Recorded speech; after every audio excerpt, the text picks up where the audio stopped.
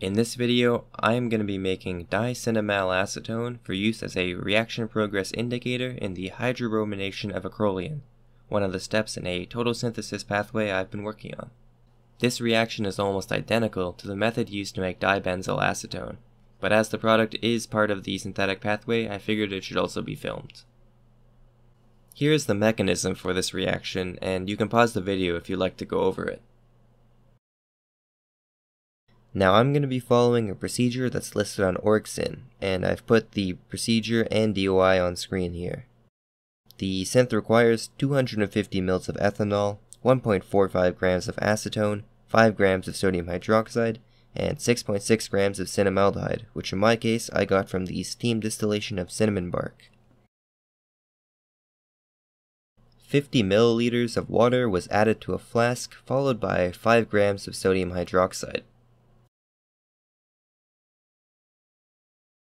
Once the sodium hydroxide had fully dissolved, 40 milliliters of ethanol was added and the mixture was allowed to cool back to room temperature.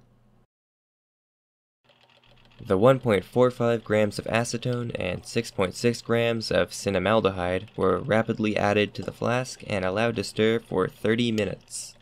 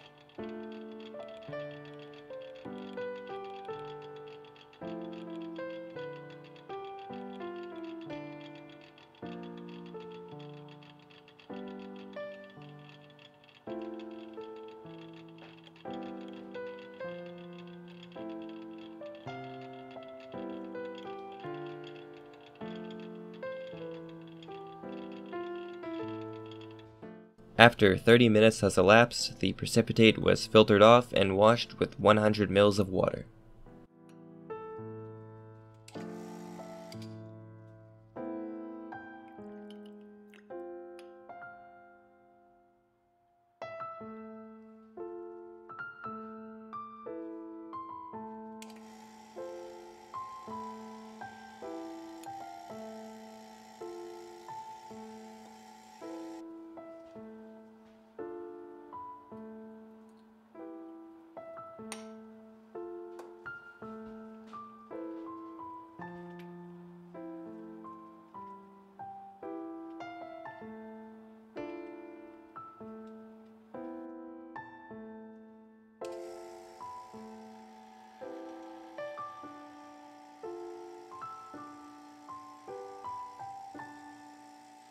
The crude product was then recrystallized from 200 ml of hot ethanol.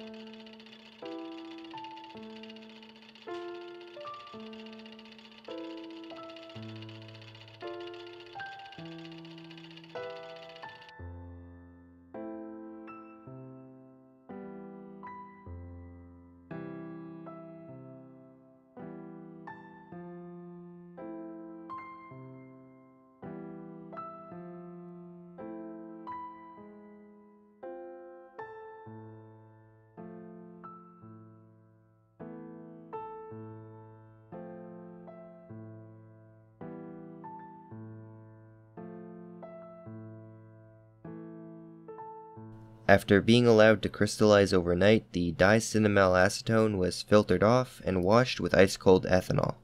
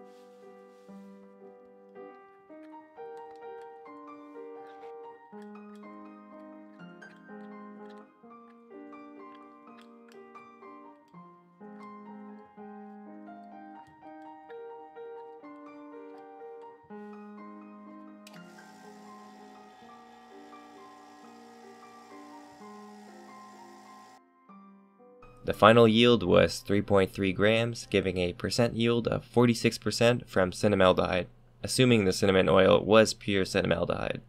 The melting point was taken, giving an MP of 140 to 143 degrees Celsius, which is very close to the theoretical of 142 to 143 degrees Celsius. The product had a very similar consistency to the Norse pyrrole I made in my last video. The product still had a faint cinnamon odor, likely due to trace cinnamaldehyde, and that may have also caused the interesting crystal matting that you could see when I was moving it around, though it shouldn't cause any problems in the future synthesis I have planned. For further purity, perhaps another recrystallization or more ethanol washings would be in order.